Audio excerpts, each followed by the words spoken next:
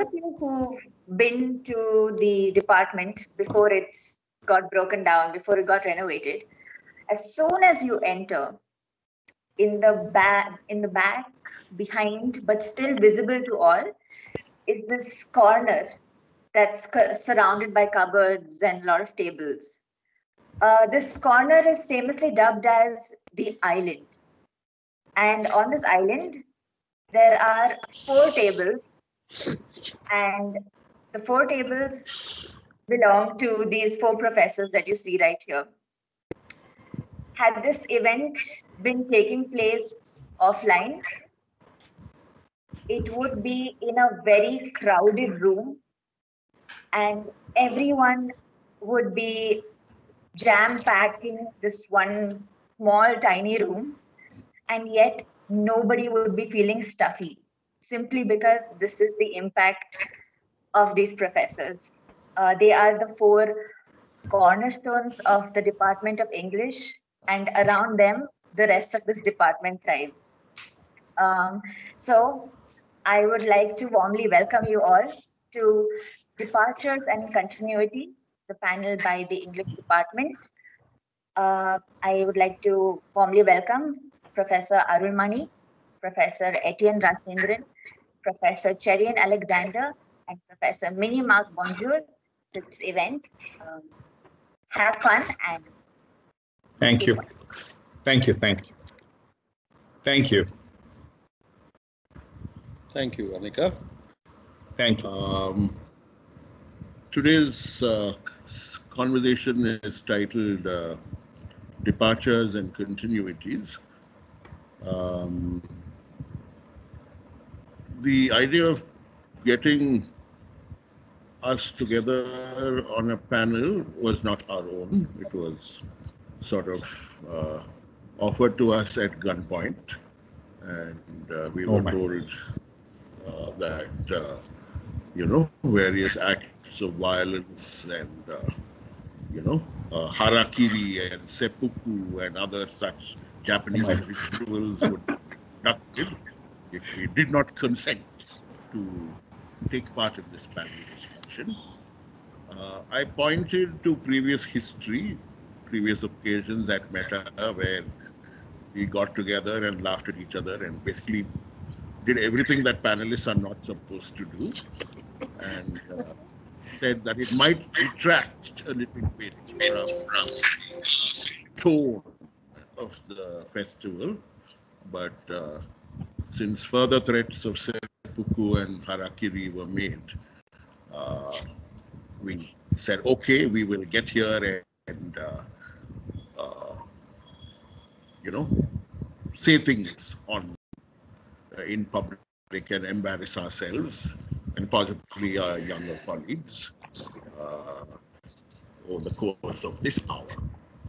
The focus that we've identified is departures and continuities, and I'm interested in looking at what each of these fellow travelers of mine are going to do with this gentle prod that the rubric for today's conversation contains. So let's hand it to Cheriyan first and see what he has to say. Over to you, Cheriyan. How is this structured? Is it a free for all, or each one gets a You can start talking, and then if we want to attack you, we'll attack you. Pull it away from me. Okay. Honestly, I was just wondering what I would say on a topic like this, departures and continuities. In terms of departures, yeah, I've departed many a time to shamelessly get back. Said farewells and all that, and then walked right back and that sort of thing. So but if it's academic and curricular and all that, yeah, that's another matter altogether. I was looking back at my own education before I came into teaching. Am I audible? Can you hear me? Yes. Yes. this was back in 1982.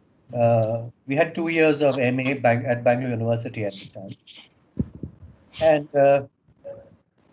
in those 2 years, I heard nothing about Derrida, deconstruction, postmodernism, any of those things, 80 to 82, when actually they were at the time the rage in Europe and in the American campuses and so on. In fact, by then they were already in some kind of decline. In other words, the wave had diminished or had begun to crest and start coming down. But it's only about 6-7 years later that that wave reached us here, somewhere in the late 80s, 87 or so.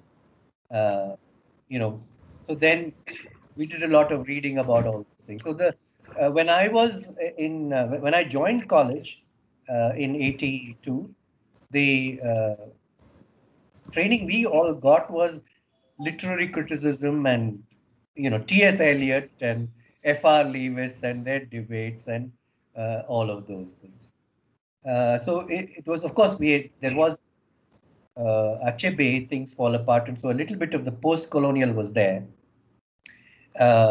Plus, of course, the new nations writings and so on. But today we have made a big departure from all that in terms of those being central. And we have moved, I think, in our curricular emphasis towards other and more reconfigured ways of reading the past, etc. So those have been departures. But there have also been continuities in the sense that I think we still value the pleasure of books and reading and good, enjoyable fiction and that sort of thing, even when we dissect them and analyze them from various perspectives. So I think that has been some kind of continuity. I'll stop here. All right. I think one of the things that you could have also mentioned was the insurance you built up over your 3 and something decades in the department against ever being caught short at the other end of the information supply paradigm with all your stockpiles of Xeroxes and books and other such aggregators of dust and fingerprints. True. That has been the thing is. I was just thinking of this essay by George Orwell. This one we all are familiar with, Shooting an Elephant. And I think there his whole emphasis was not to look foolish or something like that before the natives. He said. So in some ways, I was driven by this whole thing of I shouldn't make a fool of myself, whatever else I do. So I should have some understanding of a wide range of things because I shouldn't be in a situation where my students find something I do or say ridiculous because it comes from a total lack of knowledge. But that hasn't prevented me from putting my foot in my mouth many times. Anyway, so all that is part of the course, I guess. All right. We'll come back and trouble you some more about all the damning admissions you've already made. We'll ask Etienne to set and tell us what he makes of the departures and continuities. Right. Sorry, Cheriyan, I cut you off. Cheriyan, you have something more to say. Arul, you're breaking. That's I don't know whether is it the internet or is it my end? I don't know. No, I think it's breaking for me also. Yeah. Yeah, it is breaking for you as well. Me as well. Yeah. I didn't hear what you wanted me to say. I was just wanting to ask you that as well. Departures and continuities, and what you make of Yeah. Okay. those two terms in relation to our department. All right. Okay. I mean, I think the journeys perhaps for many of us would be probably similar, if not the same, in some sense. But I share much of what Cheriyan has said about people whom we did not know, whom we are reading now, or at least I have been reading quite systematically over some time. But that apart, I think one of the most crucial elements I think that this English department is to help us survive in a classroom. Which means that you need to be, to constantly keep working with oneself. I mean, that's what I learned, at least a great deal, right? Working with oneself, being interested in finding out what went wrong or what went right, and, in a classroom. And all that we ever dreamed of, at least when I began, was that I must be a good teacher. I mean, I should not let my students down. I mean, it seemed that came right out of my upbringing in some funny way. But it said, you must do your job well. You should not, waste your energy, just passing it through, just working through. I think that came largely from what was the kind of operating value system in the homes that we lived in. But I think one of the biggest things that I've learned over time, in the sense, and has probably made me very different in every sense of the term, has been these two very important things, right? Which is that you have to read a lot, right? It is not enough to know what is already there and extensively know about it, but you have to consistently be in the process of reading one. Then many years later, I also have begun to realize that there is a need for even to do a good deal of writing in order to keep your reading alive, or in order to keep yourself alive, so to speak. So these two were very important things at the same time.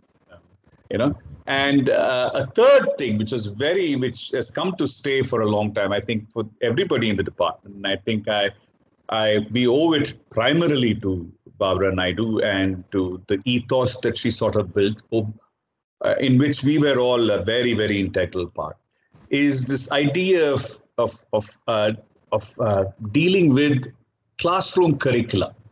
How to convert a silly text like Lorna Doone, which I remember having taught, in one of my early years, the pre-university class, all right, but I had to teach that book. I mean, I didn't even heard of it when I came to college. How do you convert that into some sort of meaningful thing? And that, I think, is what led us to doing all this curating of syllabuses and curricula and designing it differently, and keeping in mind the sense that the student is at the center of all this, right? That this means something, and in her, joy, happiness, and learning is also ours. In some very indirect way, some symbiotic way, this was there. So I think my journey was about a constant series of discontinuities.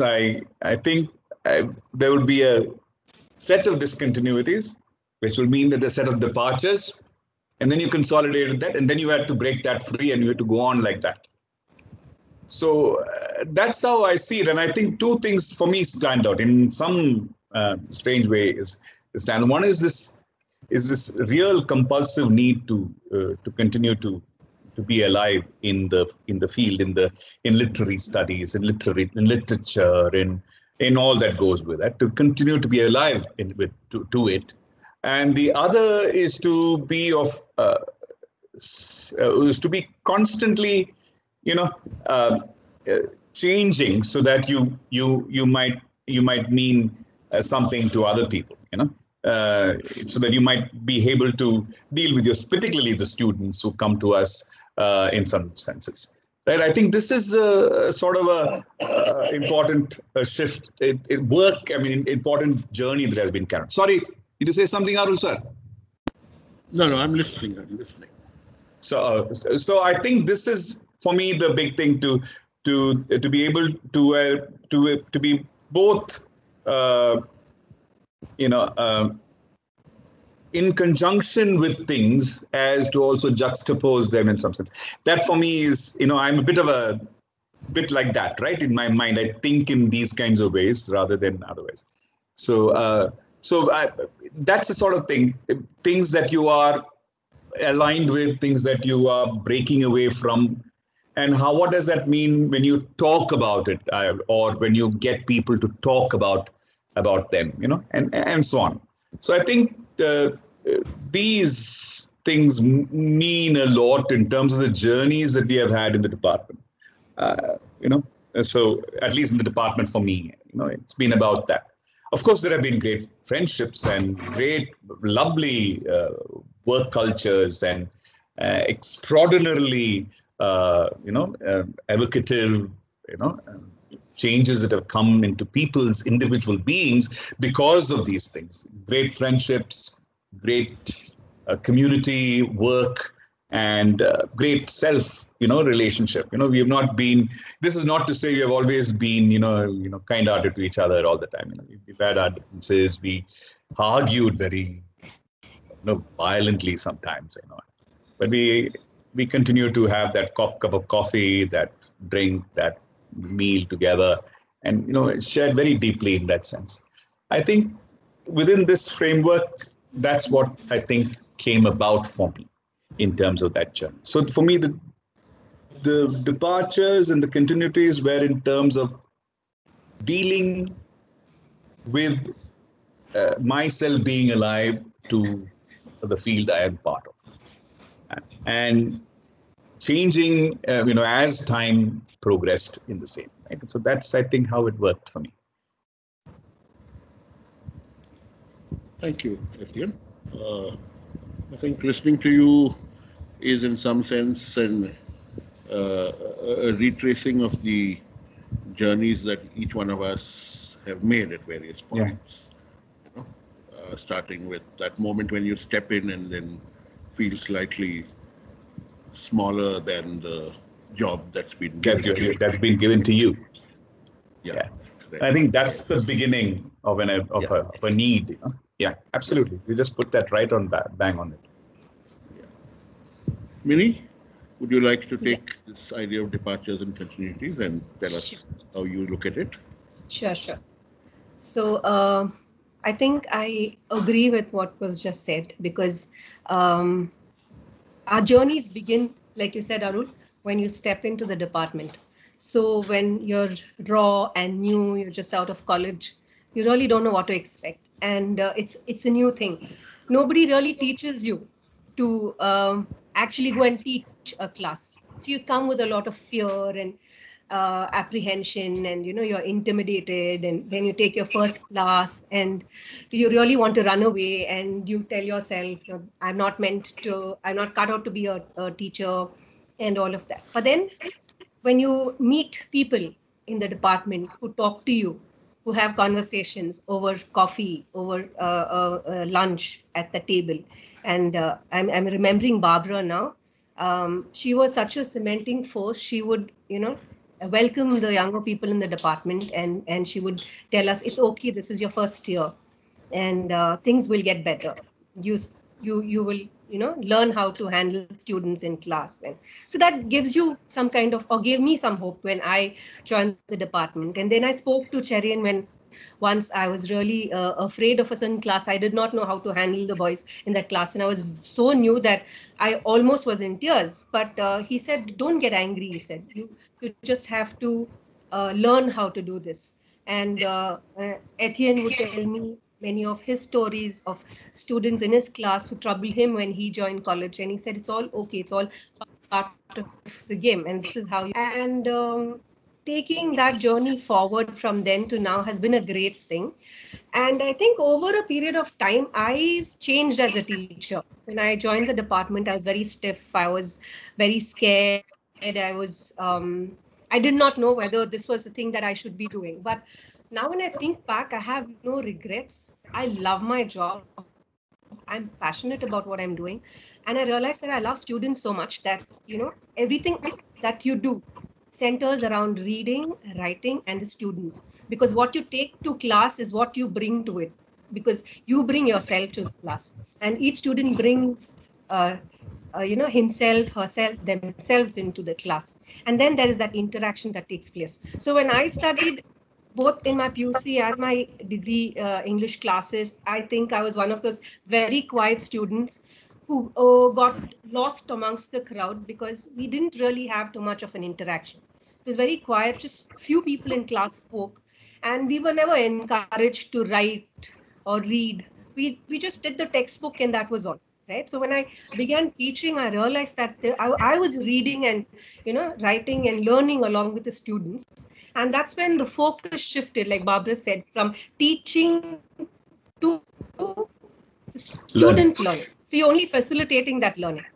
Yeah, and along the way, you also learn. So that's something I learned. And then suddenly I realized it's so beautiful to have conversations with students in a classroom. There's so much that you're learning every day. So for me, it's a departure from a very conventional, orthodox classroom where I did not contribute at all as a student. I just sat there, I wrote my answers, and I went away. I wasn't passionate about taking that further unless I was motivated to read on my own. I wasn't really given that push by people there. So I felt that I should do that. And when I reached this department, I think this was the right place to be in because everyone was helping each other and we were all in it together. And I learned how to work as a team. I learned what it means to stand up for the department and have conversations with students. And sometimes it's okay to wear your heart on your sleeve. And that's what I believe. Absolutely. So it has always been good. No regrets whatsoever. I love being in the department. And of course, like Cheriyan and Etienne were saying, great friendships. We've had, lots of, maybe we've had our own different ideologies or different ways in which we function, or certain things that we may not agree with, but that has not come in the way of our friendship or our work. And I think that ethos is something that is really lovely. It makes you want to do more for the department and for the student. Yeah. Arul? I suppose one of the big that are going to turn up in a conversation like this are the our memories of individuals who shaped the department in various ways and are not here to join the conversation with us today. You mentioned Barbara, who was a formative influence for many of us with her ideas of democratizing the interaction between students and teachers, as also reducing as to the extent possible the kinds of hierarchies that seem to breed in departments. Absolutely. Higher education. I think we should also call on several other memories. I worked with John Zachariah for only about a month and a half, right? But he was already a kind of legend associated with the department. People mentioned St. Joseph's and sort of also mentioned John Zachariah in the same breath. And when you got to know him as this person who could do the stiff upper lip emulation when required, but was also this person with a tremendous sense of fun and a capacity to launch into a diglossic self, to speaking an entirely different language altogether. Absolutely. Right? Speak Shivajinagar Urdu and Austin Town Tamil and Majestic Kannada and roll them all together with government English. Absolutely. Right? Absolutely. And was in that sense a maker of many memories for us. I can remember a situation when the name Gagul became code for lots of things. Absolutely. When somebody's fortunate choice of menu for high tea, right, became code word for serious mismanagement. The code word, in this case, being Bun Varaparam. Right? So John had this amazing way of linking two different words altogether. The stiff and proper baritone Englishman presence that he could very effortlessly call out of the air, and this other completely antic self that will crack up and crack you up, that will keep you going. Right? I think John's energy is something that has stayed on in the department, even after he left and went on to become principal cathedral and later at Bishop Cotton. Right. Sad that he's with us, but it's good to see that he left so much of himself behind with us, and that continues to stay on in our conversation with each other. The department has seen many people come and go, and all of them have become part of our conversations and memories. Father Hedwig is another person we should remember. I think all of us have either acquaintance or meeting or longer memories with him between us.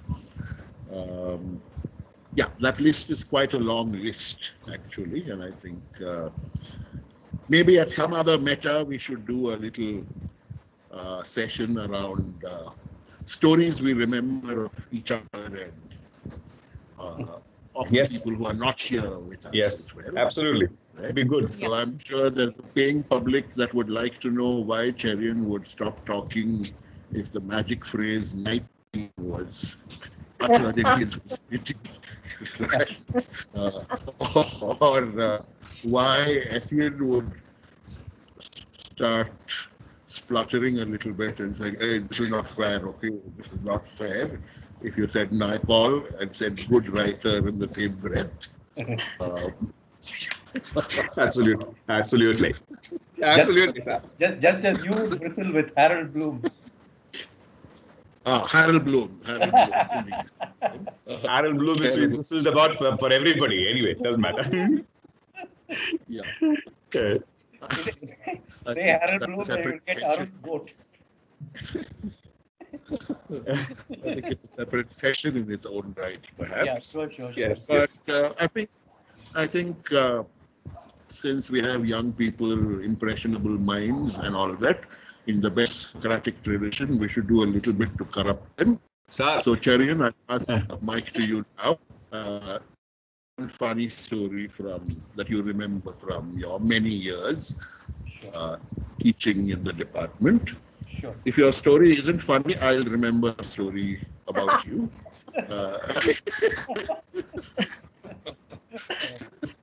Right? So I think that little stimulus to your memory is perhaps necessary. But we'll do this little ritual. We'll get everyone to tell us one story that they remember. I do. Can be funny at their own expense, at the expense of other people. That's all right. We're all friends here. We can deal with it. Cheriyan, over to you. What story would you like to tell all of us?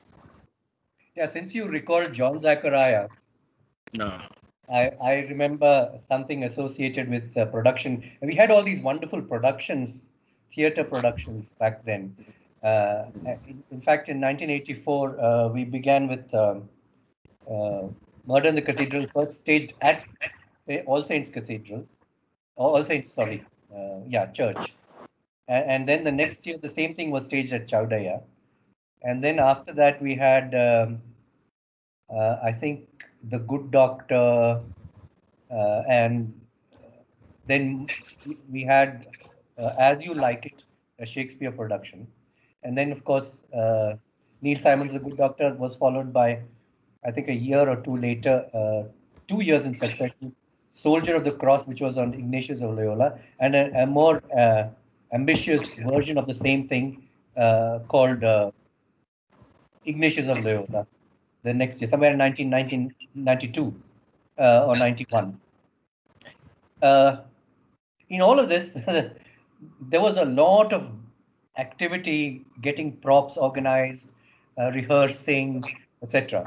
I remember back in 1985 when we were doing As You Like It, Shakespeare's As You Like It. we had all, it was an open house, and we invited anyone from any department who was enthusiastic and wanted to be part of the team. John was open to all that as director.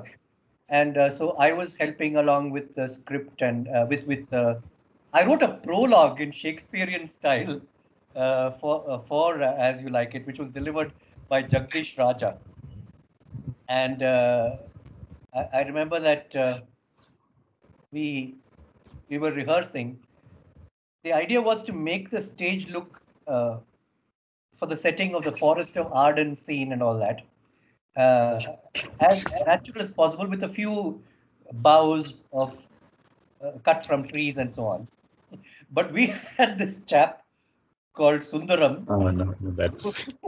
I still remember Sundaram joined the year before that, and he talked 19 to the dozen. He was an IIT graduate. He was from physics department, but he joined along for the ride, and he was a fun sort of chap on the one hand, and but on the other, so idiosyncratic. I still remember the first glimpse I had of him. He had come at that time. He was in IISc, and he had come to call me to judge an event.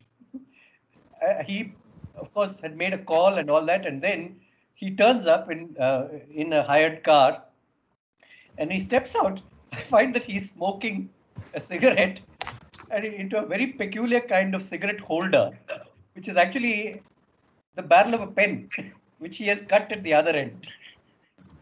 And so it was this, he thought of himself as some great innovator or whatever, I guess. And so, Etienne, you'll remember this. So he had all these. You would give it to me and say, okay, you can have it. John would say, okay, this was the guy who was handling the props and the stage arrangements, backstage crew and all that. Yeah, and he has this session with the backstage crew, where he uses a board to talk about the stage, and he divides it into things like E, A, B, C, D, E, E prime, and so on. And he says like some physics lecture or something. But what finally, was really a little disturbing and funny at the same time was that in order to make absolute authenticity happen, he ordered a massive tree trunk and he had it transported to Chowdaya. And I don't think John knew very much about this, but at Chowdaya, when this tree trunk was delivered and it was about to be brought to center stage, the Chowdaya manager came running in a panic and he said, "What are you people doing?" He says, "You'll damage this whole stage and everything." And so that I remember that this was his pet idea, and Sundaram turned all the colors of the rainbow. Eventually, they had to give up that, jettison the idea. The trunk was never allowed to be put. The Chowdaya said, no, you can't take it in. Yeah. Yeah, I think something like that happened. So I still remember that was really funny. Yeah. Anyway, so that's one funny incident I can remember offhand, just like that. Way back from what 30 odd years ago. 20, no, more than that. In 85, yeah. Yeah, I hope that was at least amusing, if not funny. Compliments, Cheriyan, on remembering a story that was not injurious to your own sense of self in any way. My sense of self, I'll tell you another one very quickly.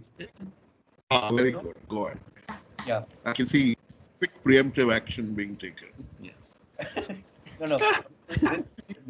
You all know Nazarius Manoharan. Yes. He was an actor there, and I was entrusted with the job of being a prompter. I was located at the side wing, and then the action goes on, and I get so carried away by it that I forget to keep pace with the lines in the text I'm holding. And Nazarius is doing what was the role? The Good Doctor. No, this is in As You Like It. As You Like It, and he was doing Orlando, I think. Orlando. He played Orlando. Yeah. Or one of he said Orlando. He played Orlando. Yeah, Orlando, I think. And so suddenly he forgets his lines, but he's so good at it, at ad-libbing. And he says, in very Shakespearean language, a line that is not in the text, he said, "Hark, I hear someone calling." And he comes to the edge of the stage, and me, dumb donkey, I've lost the script. I've lost the line. I've lost the place in the script, and I just can't help him. Luckily, and I have this torch with me.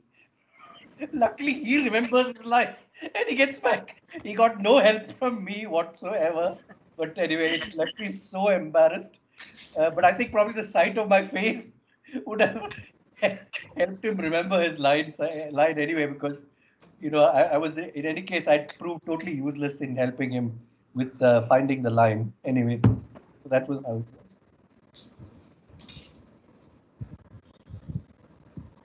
Super. Over to you, Etienne. That's a story. Yeah, many stories. I don't know which one to pick now. Can tell you stories about the hostel also. So some more. Why not?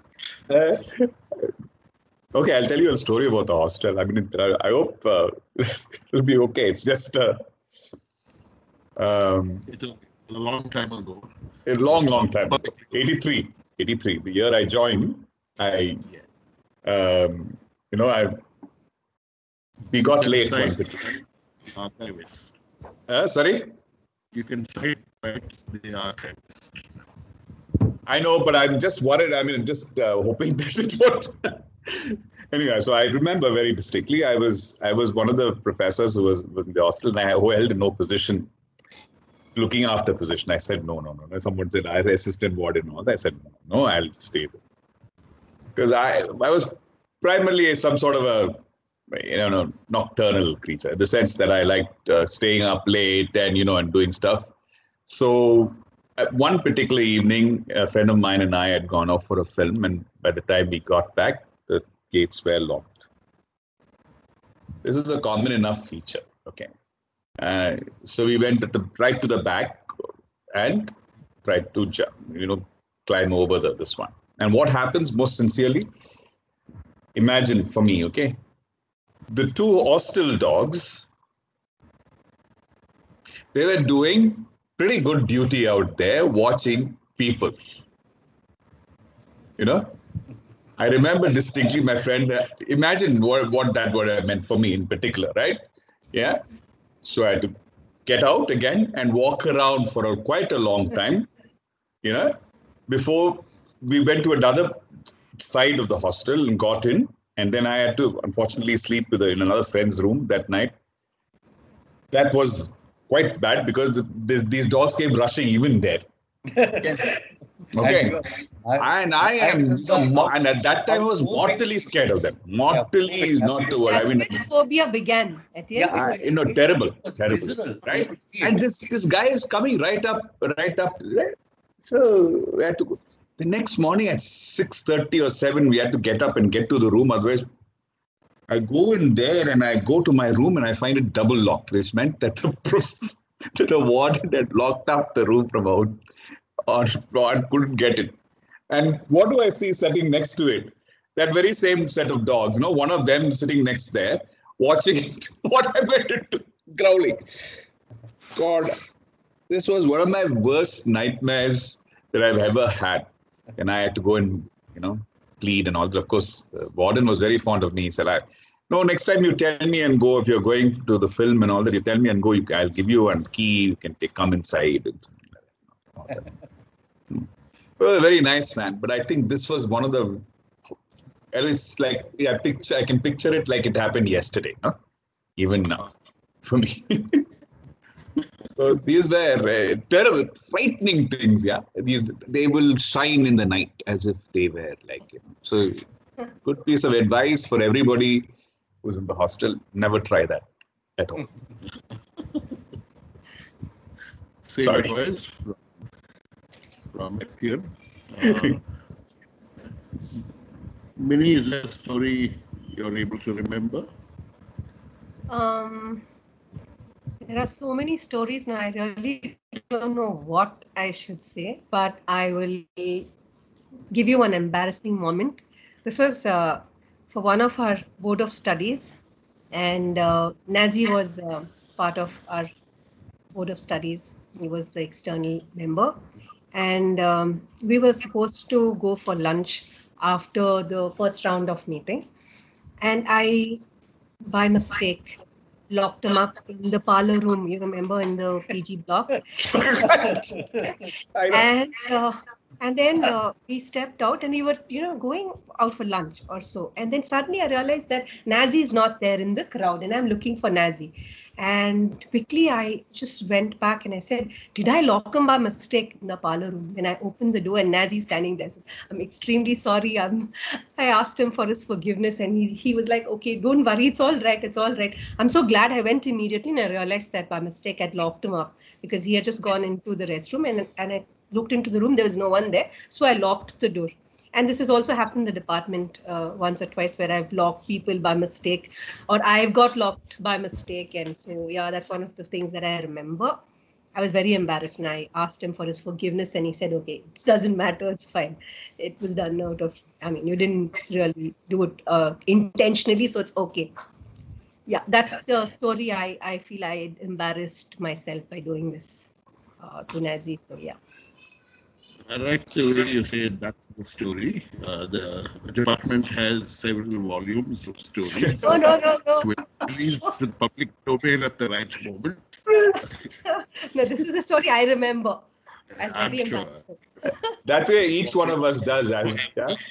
Famous for having a convenient memory, Professor Yeah. I was just wondering about. I was just wondering about what's behind Mini, all those owls. Oh, yeah. These are my psychedelic owls. These are my psychedelic owls. Are you at home? Or? Yes. Yeah. Okay. You're working from home. So this is the background. This is the meta background.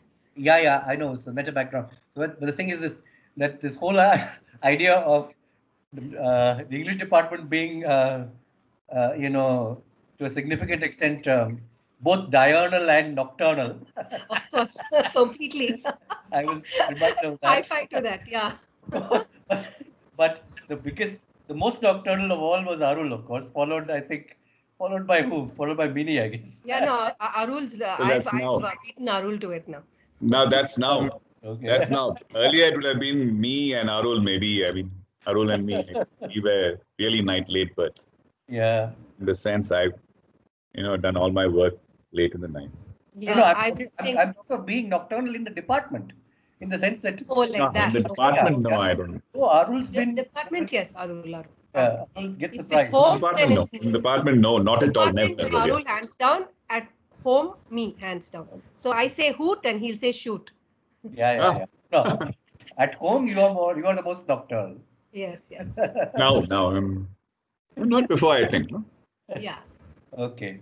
It started with evening college, Right. reading I know. into the research. Yeah, with that. Okay, sorry, sir. I digressed. Yeah, Arul. I've been getting used to that for 25 years now, Cheriyan. Sorry. Okay, I'll tell you two quick stories. One is the story of what an innocent guy I was when I came to the department. I had no bad habits. I brought lunch from home. I went home like an arrow at 4 o'clock. And then one day Cheriyan said, why don't you come and have conversation with us? And I went to some shady hotel called Empire with him. And then he said, "Do you mind if we, if we take?" I said, "I didn't know what he meant." But I said, "No, I don't mind," without even knowing what I was saying yes to. And then I found out about this beautiful 90s Bangalore custom called under the table service. Which is essentially that you tipped the waiter a little bit and he went and got you a bottle of beer. The only condition that you didn't put your bottle on the table. You kept it at ground level and poured yourself a drink from time to time at ground level. Right? And then he took me after that to another place called Silver Plate. And this under the table service became such a common thing that before I knew it, I was drinking from it like I was drinking water. And then the course of history, as it were, was altered a little bit. So, Cheriyan Alexander, you're a bad man and a bad influence on impressionable people. The other story that I would like to share with your mentor in this matter. The other story I would like to quickly share with humanity, because humanity deserves to know this, is the story of how Professor Minimark once sprained her wrist. Story that involves physics, biology, and Professor Minimark's nervous system, equal quantities. So, one boy called Titus brought his Activa to the campus one day and asked Minnie to take a joyride on it. Minnie got on top of the Activa and rode a straight line up and down. I don't know if she managed to make a turn, but Yes, anyway, she didn't fall off the bike. Oh, you took a turn, okay. There are no pictures, so we don't know if that actually happened. Yeah, it's not enough if you say yes, ma'am. There have to be pictures, there has to be evidence. Anyway, that's not the point to the story. Professor Minimark came back and then she told me I rode an Activa. And somewhat the way she said it nettled me a little bit. So it's one thing to get onto an Activa and press the start button and take off in a straight line. It's another thing to park it. You can truly claim to have ridden an Activa only when you're able to park it. Right? So can you put it on the center stand? Right? And I said, this is how you put it on the center stand. You bring the stand down and you push the vehicle back on the stand and it sits on the stand. And then what happened was this strange combination of the optimism of biology going against the laws of physics. Right? Professor Minimark attempted to park the bike on the center stand. She did most of it correctly. She looked at the bike. She said, I will park it on the center stand. Both of which are excellent preliminaries task. And then for some reason she decided to try and lift the undercarriage of the Activa and put it on the center stand. Right? So before my interested but horrified eyes, there was this sprightly young lady lifting 100 kilos of the and putting it on the center, trying to put it on the center stand. Right? And then the next day she came back with her arm in a sling and said it was all my fault. Yes, Right? not arm in a sling. So all I did was wrist. put it on a center stand. Yeah. I didn't say lift it with your two hands and put it on the center stand. Yeah, but thanks to you, Professor Minimark is famous for reading instructions. You forgot the sprained ankle. You were responsible for my sprained ankle too. Just like you were for my torn ligament in my wrist. Yeah. 4 notebooks and 6 videos, which have lots of incriminating evidence of Professor Minimark and her relationship with the English language, amongst other things. These will be published in due course in the interest of providing suffering humanity a good laugh. All right, so that was storytelling time. We have about 10 minutes to go. So I'll do two things very quickly. I'll touch upon this departures and continuities thing very briefly, and then we'll see if there are questions. We'll answer maybe one or two questions, and then we'll stop for today. All right, so the quickest thing I want to say about our theme for today, departures and continuities, is that they seem to sit in a nicely paradoxical sort of relationship with each other, that the continuities we are able to find come from sort of being able to gather our courage and make departures, and whatever continuities we are able to build today come from moments of departure in the past. Among these, I would class being able to focus on general English and to look at the general English experience as the central identifying theme of the work that we do in the department. Absolutely. It's an important thing for us to have done. We did it quite unconsciously, but at that moment, I think we were going against the grain of how English departments are constituted in our country. General English is no man's land.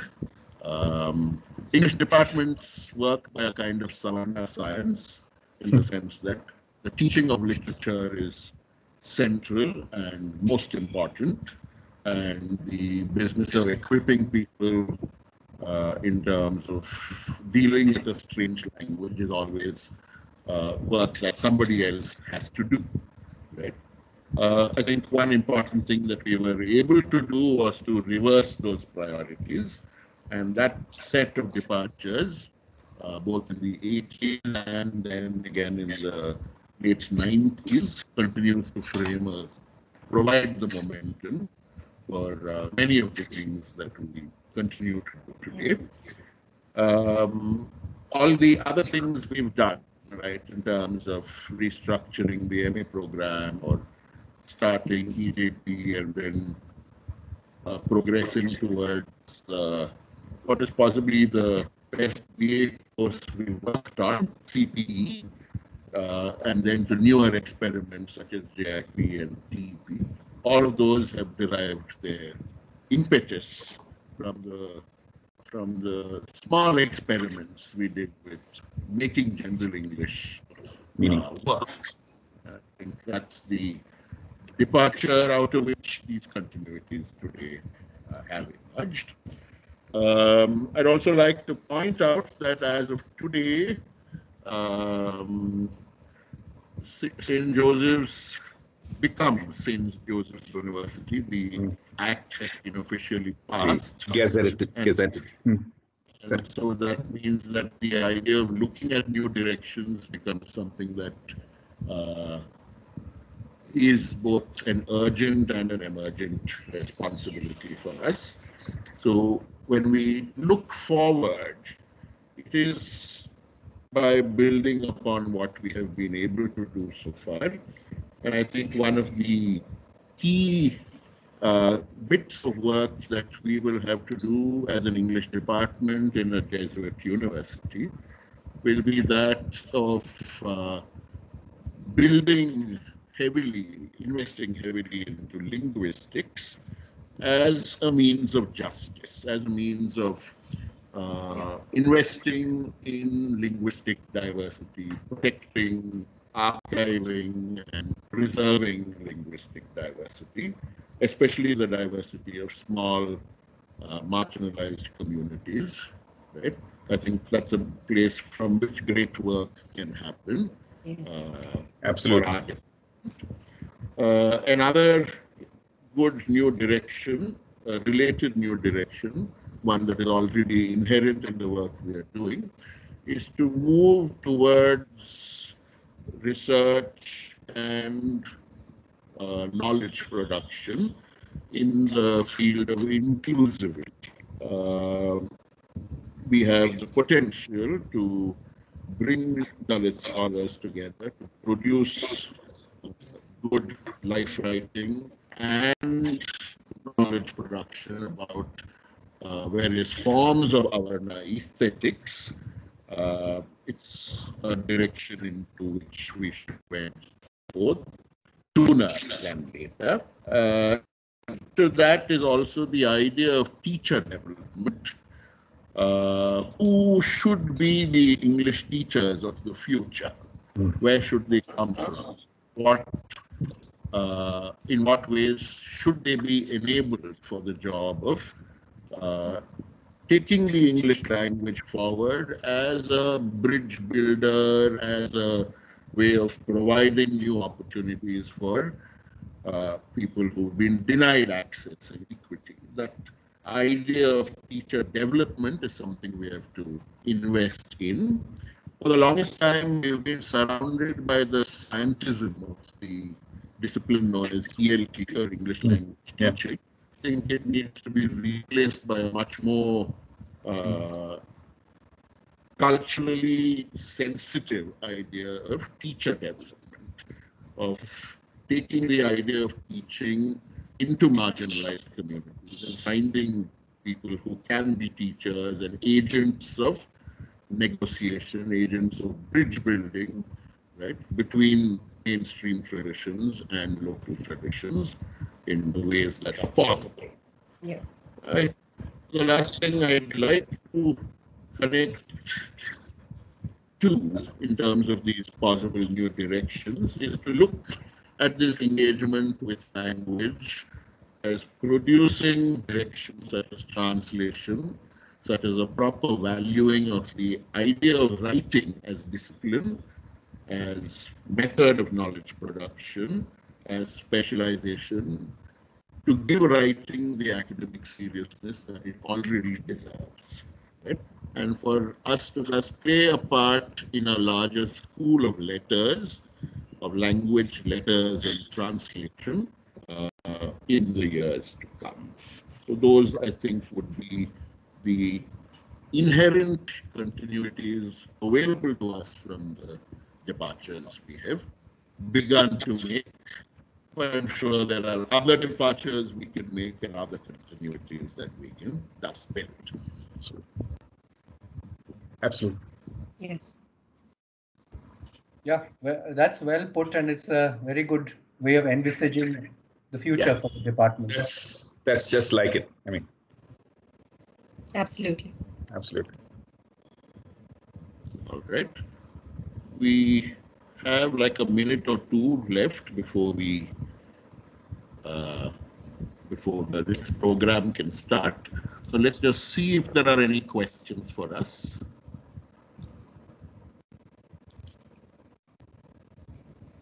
One of the advantages of being the oldies in the picture is that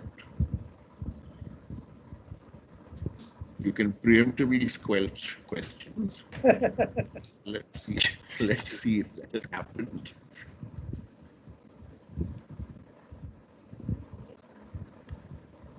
I can see Vinay on the screen. Does he have a question? Vinay? Was it? Okay, I can't see. I can't see. Our colleague, not a student. Is there a question? Oh, Vinay. Okay. Is there a question? No, I didn't say anything. I don't say anything. Oh, you mean the backdrop? Yes. All right, guys, if you have questions, either unmute and ask or type it into the chat window. We have a long history of dodging questions between us, so We'll keep tossing the ball around. and ask.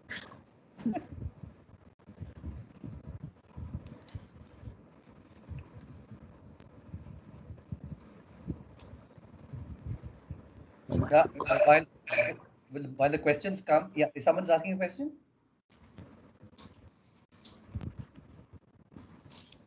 Oh yeah, there it is. I can see Mini's icon pulse for some reason, but it's a question yet. Oh my God.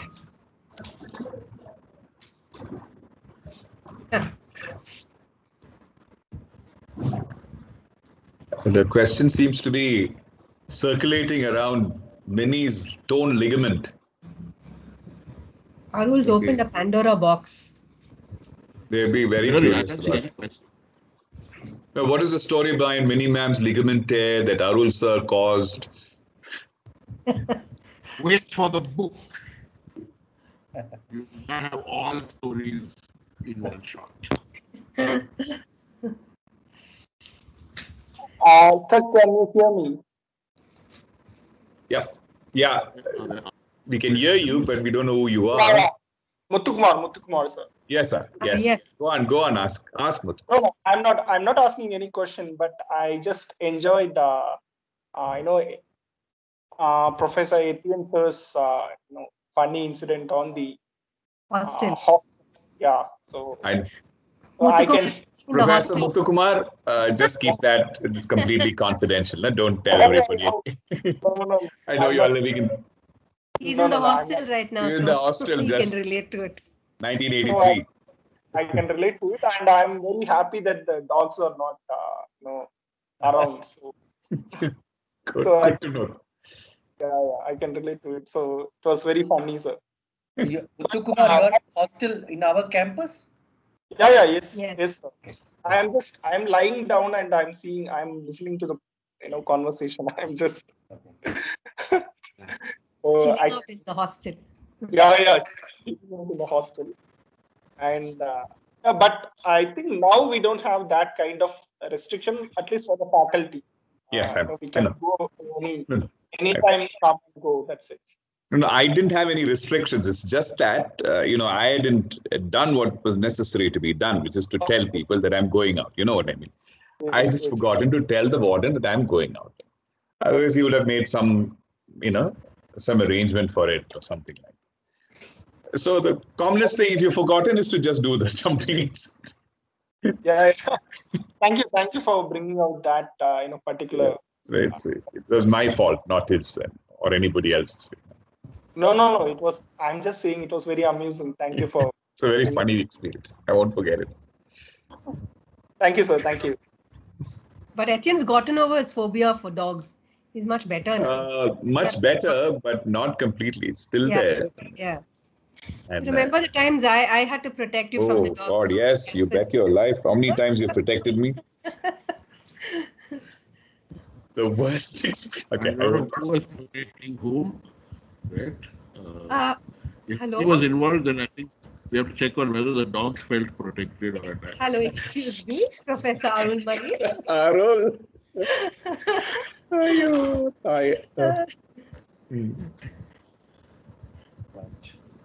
Anyway. Good. What I would at this point, I'd like to wish Arul and the team and everyone in the department all the best as you move towards the university status and all the things that have been planned for the future. May they all work out well. May new vistas and ideas open out for you all, and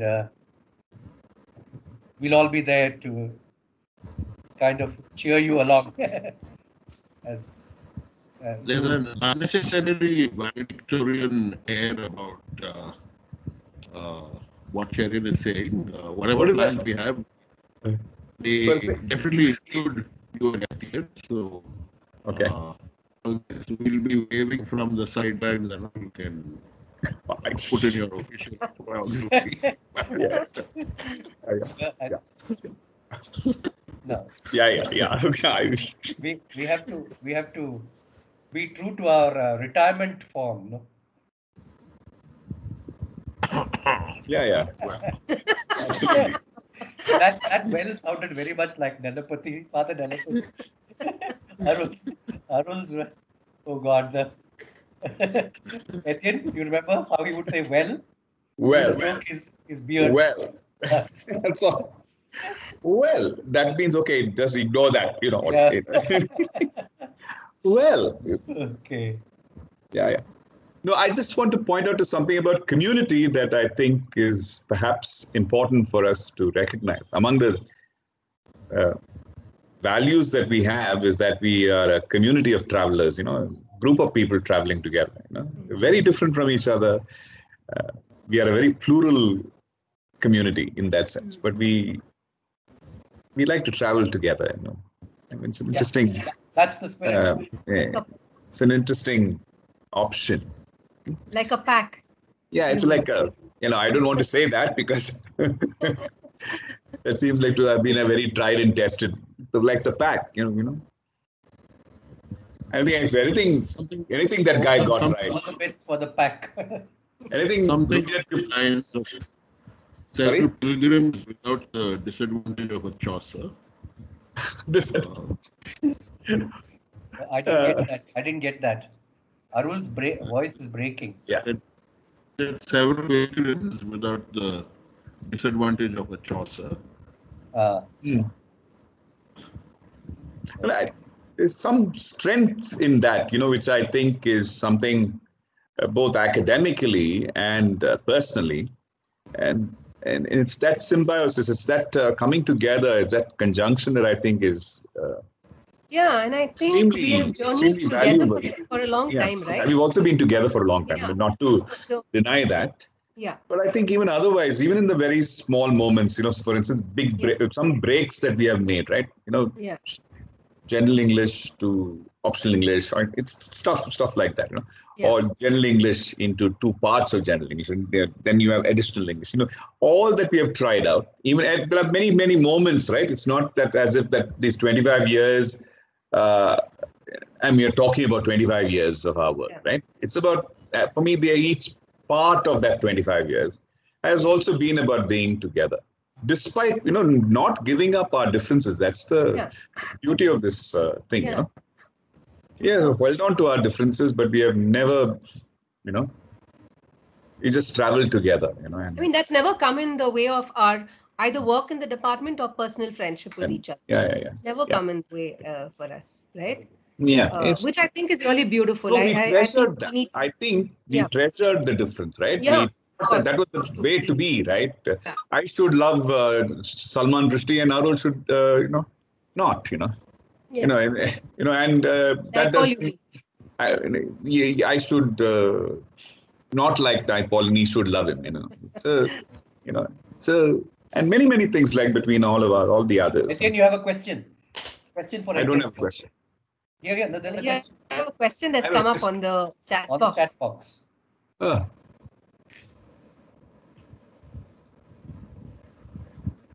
What next now that travel seems to be out of the picture? Ask Pranay. There's a lot of traveling inside his bedroom itself. Pranay.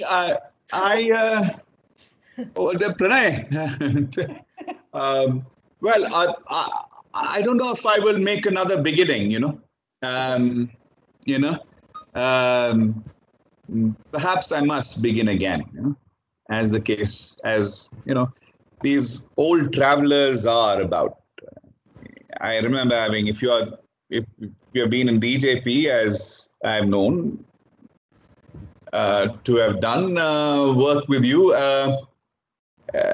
we should learn from Ulysses, I guess, and travel again. Yeah. Along the same road, maybe not along different roads, maybe. But we'll travel again. I'm just taking a break. I've just, taken a break. So it's like that. Somebody said, as you are. COVID decided that Etienne sir needs a break.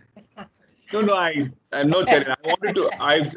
I'll be very honest. I wanted to rest in every sense of the term. Yeah. On the one hand, and I had lots of things that I needed to pay attention to as well. So that's the reason. Tenzing, of course. We shall ride Tenzing this time. Azivelu. Oh, all the best. Okay.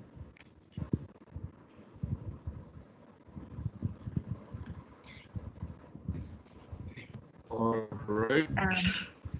I think we've sort of overshot sorry. A little bit.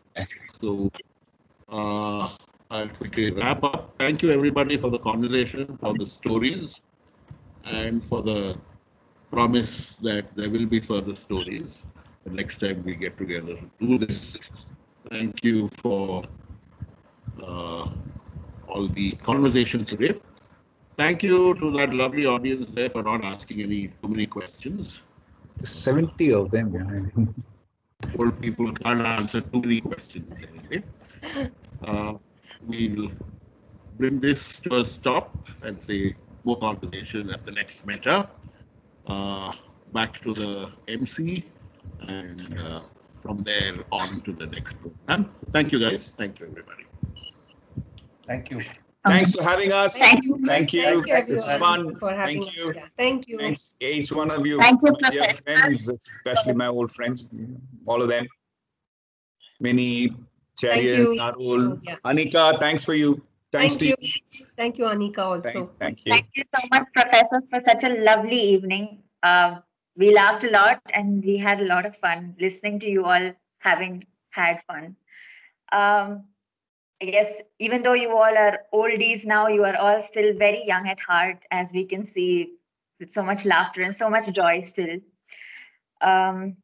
Anyways, so that with that we come to the end of departures and continuities, this panel. Please find the link, which is in the chat box, to the next panel discussion that we have with, which is Professor Pramod Harley in conversation with Siddhartha Vaidyanathan. Remembered City, Remembered School. So we will see you all then, after which we will be having